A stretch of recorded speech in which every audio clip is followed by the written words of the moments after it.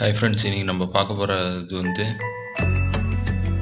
4141 stereo board STK 4141 use பண்றோம்.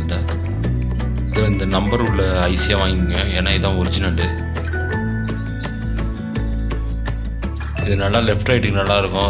6 inch நல்லா ஹெவியா லோட் பண்ணி நல்லா இருக்கும். 8 இன்ச் லோட் பண்ணலாம், பிரச்சனை இல்லை. பார்க்கலாம் வாங்க எப்படி connection கொடுக்குறதுன்னு. ஷேனு board,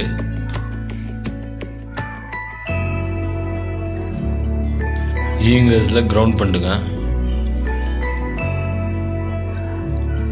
V plus V minus அப்படின்னா வோல்டேஜ் ப்ளஸ் வோல்டேஜ் மைனஸ், அதாவது டுவல் பவர் சப்ளை.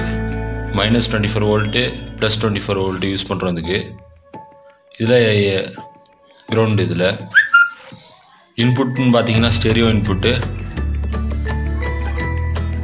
இதில் இன்புட் கொடுத்துருங்க, லெஃப்ட்டு.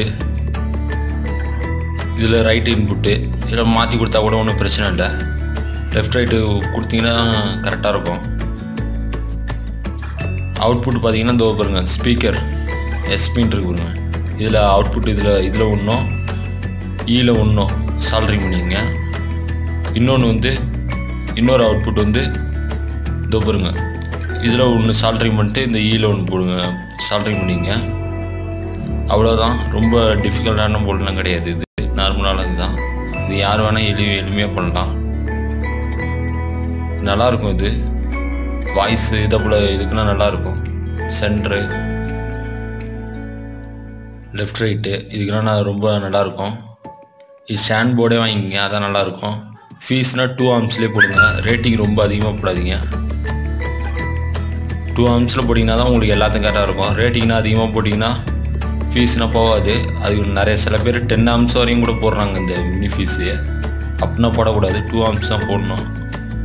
அப்போ தான் ஏதோ ஒரு இஷ்யூ ஏதோ ஒன்று ஸ்டார்ட் ஆகிட்டு ஏதோ ஸ்பீக்கருக்கு போகிற லைன் ஸ்டார்ட் ஆனால் கூட இதில் உங்களுக்கு ஃபீஸ் போயிடும். இல்லைன்னா அப்படியே இதாகி ஐசியை காலி பண்ணிட்டோம்.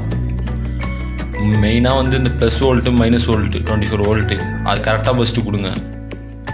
அடுத்து கிரவுண்டு அதையும் கரெக்டாக கொடுங்க. இந்த 3 டுவல் சப்ளை நல்லா செக் பண்ணிக்கிட்டு மல்டிமீட்டரில் கூட இன்னொரு தடவை நல்லா செக் பண்ணிக்கங்க.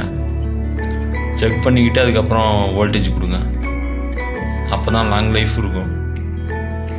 அப்போ தான் எதுவும் ப்ராப்ளம் வராது. நீங்கள் சப்ளை மாற்றி கொடுத்தீங்கன்னா ஐசி போய்டும் இதில்.